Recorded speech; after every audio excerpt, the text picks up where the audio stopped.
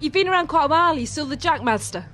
Jack. Yes, I'm still the Jackmaster. No one better not mess with that name. We better not see, like, a Penelope Pitch Stop Jackmaster anywhere. I'll be kind of upset if I seen that.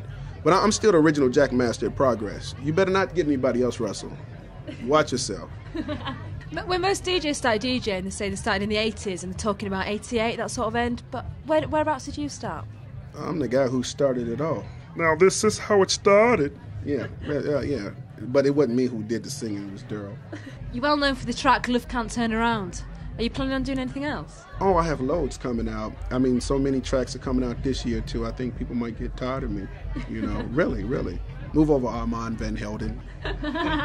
This is my house.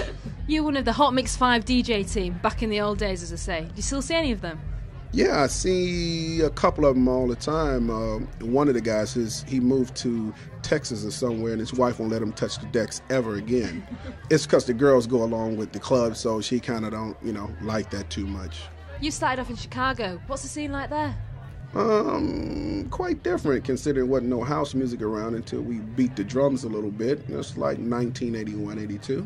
To see, some DJs, make a muck of it sometimes it's a bit difficult to listen to, but I guess it's house music, progressing, and everybody wasn't great DJs. In fact, I wasn't a great DJ to begin with, but thank God I made it through.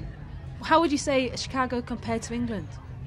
In comparison, it seems as though it has continued the tradition more so over on this side, and Chicago pretty much is more into rap and R&B and stuff of that nature.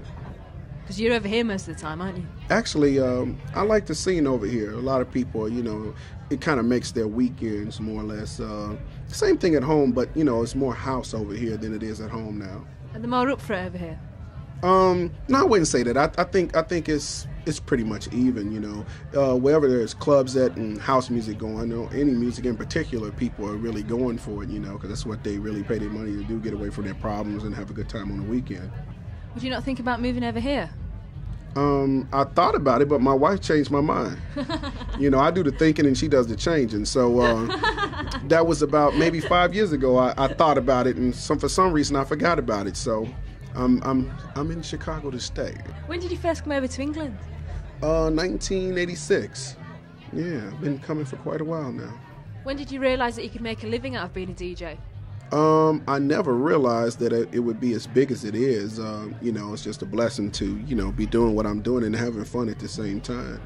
How much time are you planning on spending here this year?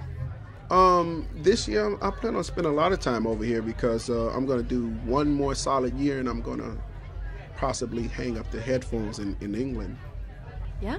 Yeah, I'm thinking about it. I got 2 kids, and they need to see Daddy a little bit more because they starting to, like the Teletubbies more than me. So I don't think that's cool, little.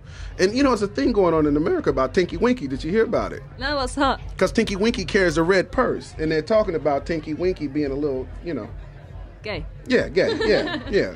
I ain't got nothing against it. I mean, that's him and God. But, it's just one of them things. Tinky Winky carrying the... Hey, Tinky Winky! Are you... All right, we're watching you. We're watching you now. We're watching you. It's all right, though. He could dance at Miss Moneypenny's. It's all right. It's all right.